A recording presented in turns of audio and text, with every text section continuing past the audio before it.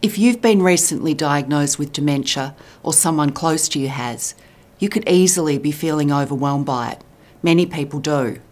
You'll want to know what to expect, what to do, and how to get the support you need. That's why we've created this presentation, to help you begin to understand that you and your loved ones are not on your own, and that there is support, that others have been there before you and are ready to share what they've learned. They're people from different backgrounds, different ages, and different stages of dementia. But the one consistent piece of advice they all offer is seek support early. By allowing them to pass this on and the other vital information they so generously share here, you truly are taking the first step to living positively with dementia.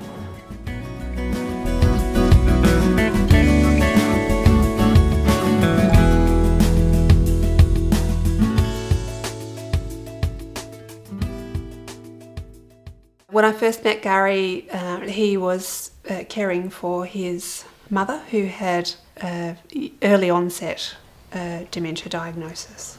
So she was 50. It was probably within a couple of years that a test became available because of the very strong family history. And Gary had always wanted to find out whether he had the dementia or not. So he went along and had the testing. Well, Mum started to become quite concerned in her relationship with Dad, and he was, quite withdrawn, but at the same time a little bit angry. He was being a little bit irrational and his character was out of sorts. I'm going to give you a big kiss later. Well, I knew it had to be something because he was doing strange things and being a little bit abusive where he never used to be. I'll make a cup of tea. And telling me that I'm not cooking the right way and things like that. Tea bag, yeah. Over that 9 years after finding out that there was a positive result and that Gary was going to get dementia early in life as well, he has been tested every year. He's had neuropsychological testing every year just to track whether there were any changes and so on. And the first changes started probably about 2.5 years ago, and just before Christmas last year, which was only 7 months ago, an official diagnosis of dementia was made. All up, it took a couple of years to finally get the diagnosis through seeing a few specialists that he did have dementia. I decided to make an arrangement with the doctor, and I made arrangements with the doctor, and that was the start of when he decided to send him to a specialist, and that was when we found out that that's what it was, and he'd taken CT scans and things like that. And that's what he said, what was diagnosed as dementia. We knew that there were huge changes ahead of us, and we really needed to go and find out more about what the disease entailed. One of the things that we did fairly early on was to contact Alzheimer's Australia because we were struggling with some things then. We were having a bit of a hard time coming to terms with some of the impacts of this illness. So mainly because we were just the two of us, yeah, and we needed someone to talk to. Yeah, so we did. We found someone to talk to, which was good. Yeah. Dementia is a decline in brain or cognitive function that causes people to lose memory, and sometimes other functions such as our judgment, our reasoning, our insight. It may also affect our ability to draw, to do complicated movements. So dementia is a progressive decline in brain or cognitive functions. It's very common to have people ask, what is the difference between Alzheimer's disease and dementia? Dementia has many causes. One of them, in fact the most common, is Alzheimer's disease. But there are other causes of dementia. It can be caused by a degeneration at the front of the brain. It can be caused by a condition we call Lewy body disease. It can be caused by multiple strokes. And indeed, there are several hundred possible causes of dementia, but the most common is Alzheimer's disease, so often the terms are used interchangeably. To diagnose dementia, we need a specialist involved in most cases, and the specialist will not only diagnose dementia, but the sort of dementia, such as Alzheimer's disease or one of the other causes.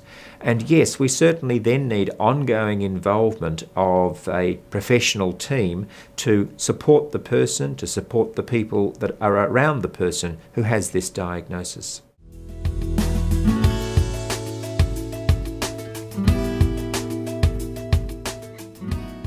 In any phone book, we found the Alzheimer's Australia telephone number and so on, and we contacted them to just sort of see what they offered in terms of support services. Alzheimer's Australia was like a lifeline for us. It was able to talk through with us what support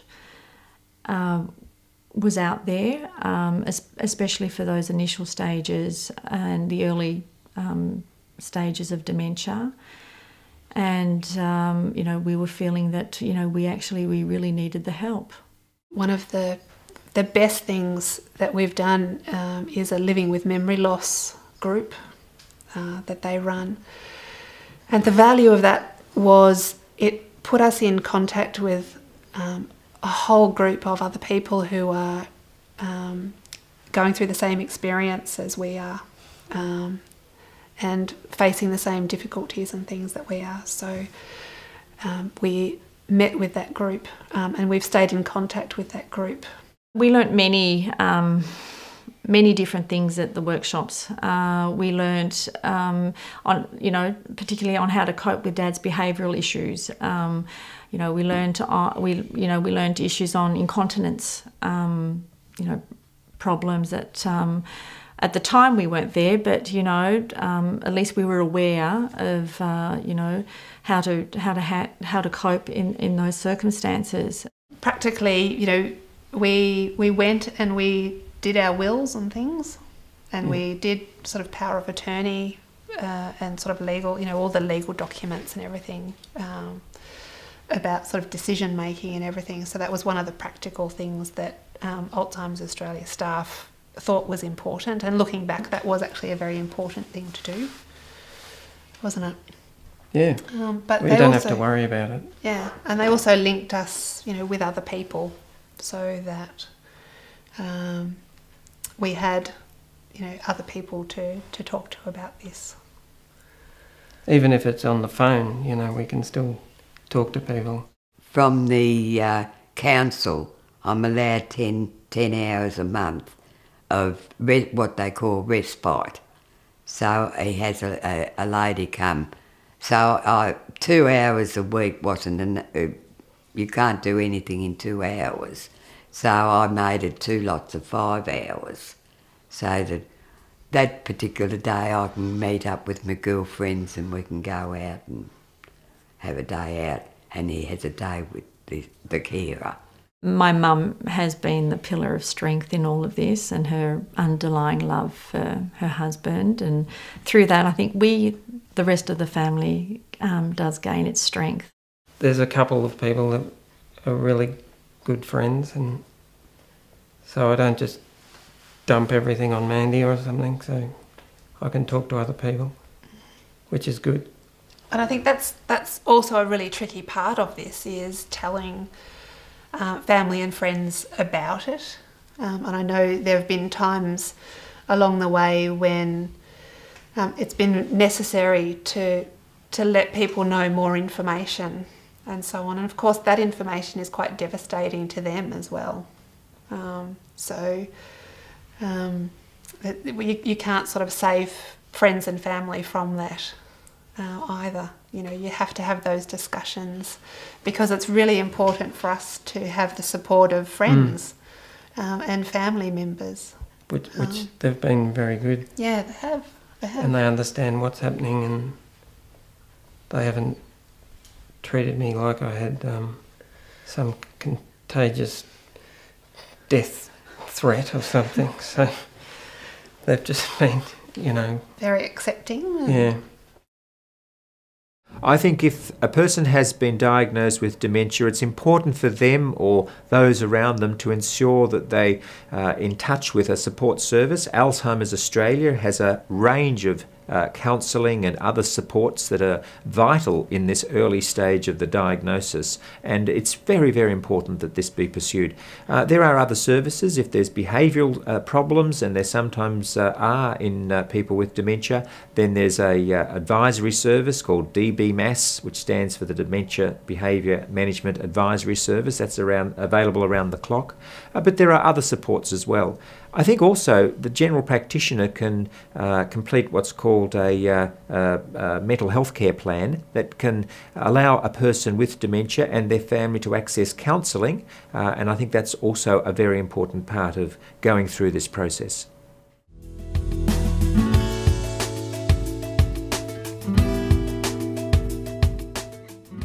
Gary's short-term memory is affected quite severely at the moment. So if I ask him to do something, if he doesn't do it sort of right there immediately, then he hasn't got the ability to hold that task in his mind to do at a later date and so on. So it actually means that I have to check up sometimes and make sure that, you know, if I've asked sort of him to do something, that he actually has sort of followed through and done that task and so on.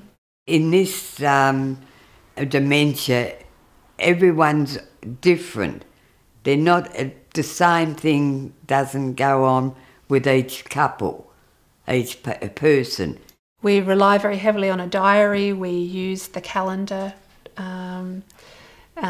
If I need to go out to do something, I usually leave Gary with a bit of a list of jobs to do to keep him occupied and busy, because you know, just the ability to think of a task to do, or you know, I need to, you know, find that item from the shed or whatever, that sort of capacity is gone now. So so to prompt Gary with lists and things has become sort of an important way of life. Routine is very important. I think having good systems and good support, and you know, really working to a time frame, so that, you know, Dad isn't put out in any way, and so he can, you know, maintain his day-to-day living, to have some socialisation, and, you know, he attends daycare, and that's very important, that he is out in the community, and, you know, he's not staying home and isolated. Where Gary used to pick up the phone and, you know, contact his friends and all that sort of stuff, he needs prompting to do that, to keep contact up with people. So it's just a matter of saying, oh, you haven't spoken to, you know, Dave for a little while, and, you know, how about you go and give him a ring, and those sorts of things. I know a couple of friends of ours, they just sort of gave up and didn't associate or anything, gave bowls away. I was determined I wasn't going to give the bowls away, and, you know, people say, oh, you can't bowl anymore. I said, no, as long as he can bowl and he's walking, we'll be bowling. And even this year they said, will you still bowl this year? I said, yes, as long as I can. And he's still bowling very well.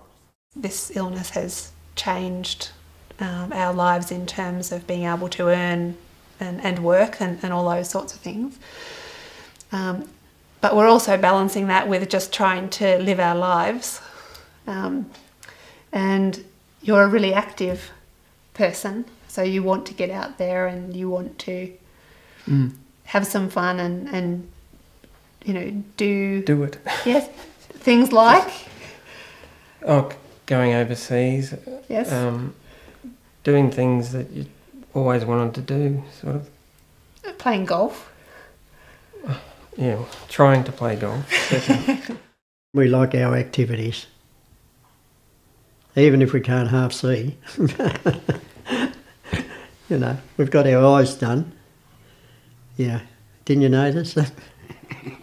A dementia diagnosis, you know, it's a frightening thing, it's a scary thing, and your mind can take you to, you know, the sadness and all that sort of stuff quite easily. But it's at the expense of living in the here and the now. So I think that's probably the most important way to try to move through this, is to not forget that, you know, today's a beautiful day. You know, what can we do that is fun and exciting, and, you know, to create memories together and all those sorts of things.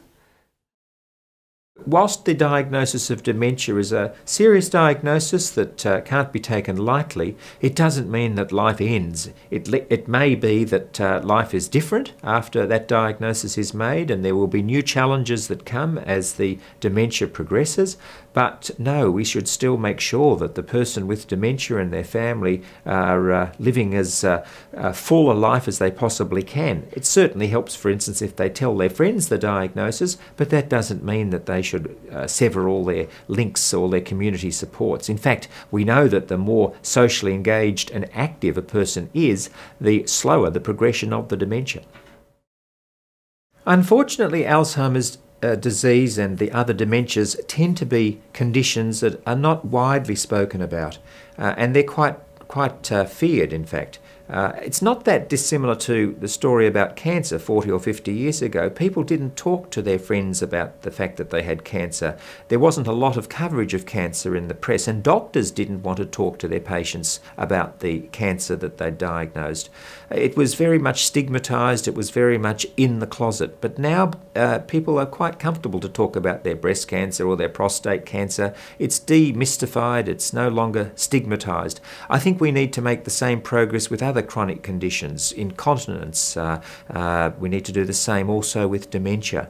Dementia is an increasingly common problem. It's going to affect over 1 million Australians by about 2050, and we need to be able to freely talk about it so people can express their concerns, their anxieties, but also so that it's no longer a hush-hush condition which seems far worse simply because people aren't talking about it.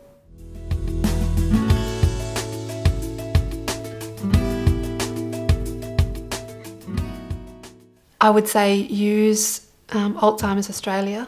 They are a great organisation, and they have lots and lots of different services which can be of amazing benefit to you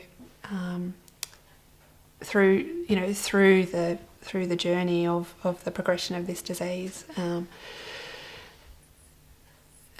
Don't be scared to ask for help from them. Engage with them early. They're a source of great information. There is help out there that is available, and that needs to be sourced, and in order to make life as pleasurable as possible. Living with dementia is also good, and I think as a family we have bonded, you know, incredibly more so, as our father has become the centre of our universe and we all work around him. Keep going. That's all there is to it, yeah. Yeah. Once you drop your... You've just got to give a lot of love and understanding. Yeah. That's what it all boils down to. Yeah. Try and stick to the here and the now as much as you possibly can, and really try and get as much out of, you know, each day, each week. Have family reunions and things like that as much as you can, just to sort of make things normal day living as much as you can. We always had the fondest memories of Dad. His nature and his character, I think, you know, really kept things in focus, or keeps things in focus for us. And he's not judged now by his dementia, he's judged for the man that he is. Well, I'm hoping that they'll find some kind of drug that might slow it down or even stop it. So I'm kind of positive to think like that, which doesn't make you feel doom and gloom all the time. So that's always a good thing to think about. If you're feeling a bit gloomy, there's a lot of people doing a lot of work trying to find something, even if it just slows it down. I mean, that could happen any time. That's good. So, and be positive. I don't know. That's what I'm doing anyway. I can recommend it to all those people who are watching.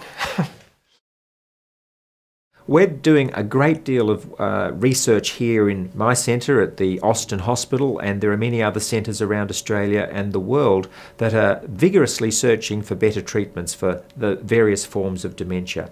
We're not far off, I think, not far off developing drugs that will certainly slow down the process of dementia and even often offer the opportunity to stop dementia completely. But this research effort needs to go on. It's vital, I believe, that people with dementia are aware of the research options, the trials that are in progress, and seriously consider becoming a participant in these trials. It may be that they don't benefit themselves, but the information that we get and hopefully the better treatments that we get will be of benefit to the next generation. In other words, their children and their grandchildren. This is vital. Alzheimer's Australia have a very helpful program called Mind Your Mind. It's about dementia risk reduction. But interestingly, all of the strategies that are covered in the Mind Your Mind program are just as relevant to people who have the diagnosis of dementia already. So activities such as exercise, remaining socially engaged, eating well, avoiding cardiac risk factors, all of these are just as important to the person with dementia as to the person who is trying to prevent dementia. So I would strongly recommend the Mind Your Mind program of Alzheimer's Australia be looked at by people with this diagnosis, and that they pursue the strategies that are outlined in that program.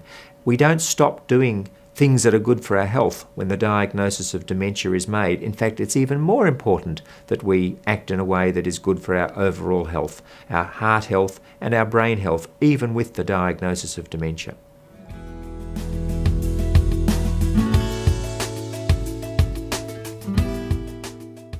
At Alzheimer's Australia, we support people dealing with all types of dementia, from all age groups and from all sorts of backgrounds and situations. We also help people who don't have a diagnosis of dementia but do have concerns about changes to memory or cognition. I'm sure we can help you. Our services include the Living with Memory Loss program, Memory Lane cafes, counselling, information and education programs, and many other initiatives, some of which you would have heard mentioned in this presentation. I hope you found it helpful, and I encourage you to take that first very important step towards living positively with dementia. Please pick up the phone and call our National Dementia Helpline on 1800 100 500 or visit our website at alzheimers.org.au. Thank you.